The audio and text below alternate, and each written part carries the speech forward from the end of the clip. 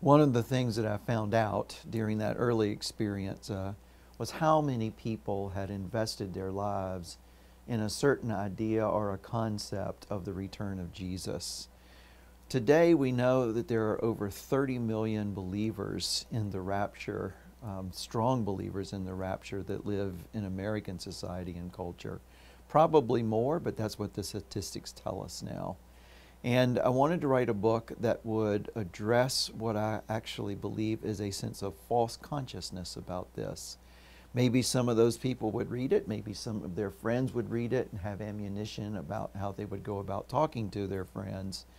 But theology after you've been left behind was meant to address a large number of people who actually believe that the Lord Jesus Christ will return in their lifetime.